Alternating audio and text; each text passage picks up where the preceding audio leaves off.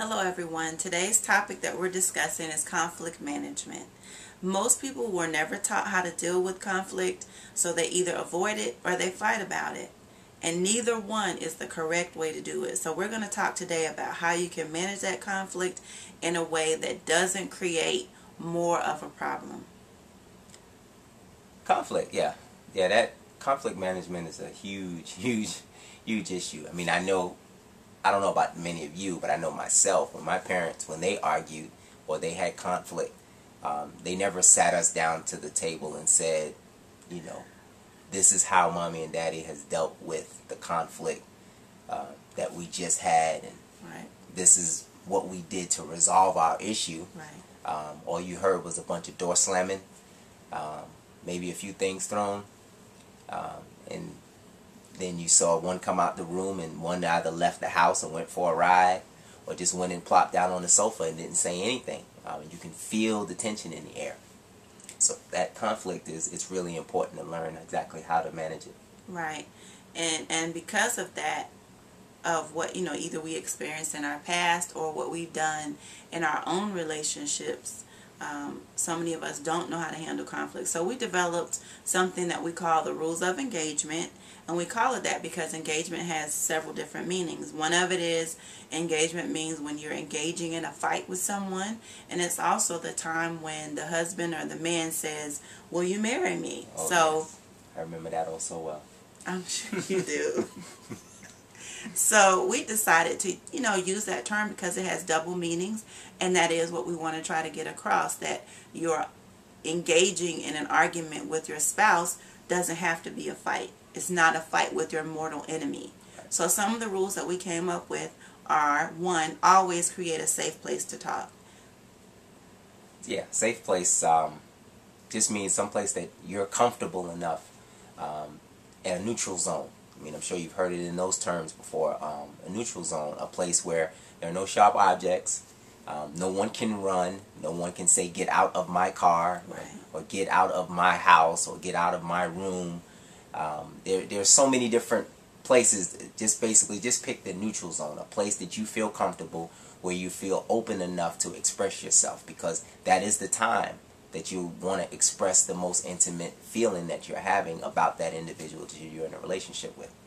And it also means creating the language that makes you feel comfortable in these conversations with one another, because the last thing we want you to do is to say something that will make the other person hurt or uncomfortable.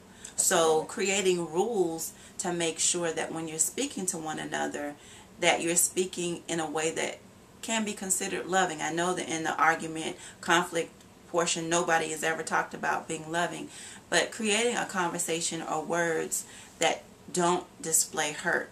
So some things that we've heard people make their rules about is no cursing, no yelling, Right. No name calling. no name calling, no bringing up the past. Whatever the things are that are your button pushers or your trigger points are the things that need to be on your rules, Right. so that you can create that safe space that makes you feel like, hey, I want to have this conversation with you, even if it's about that one thing that really makes us mad. Right.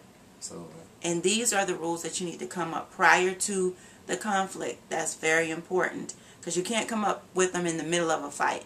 Come up with the rules when there is no tension in the air, when nobody's angry, when it won't spark off an argument, Right. and so that you can come together at a different time and use them.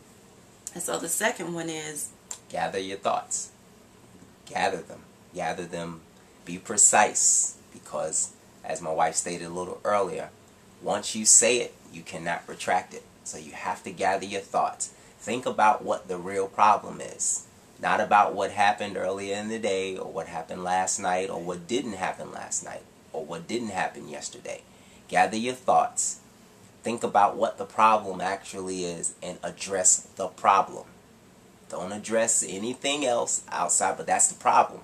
Part of most of the time we get into these arguments and these conflicts because we haven't gathered our thoughts. You have to gather your thoughts and be precise.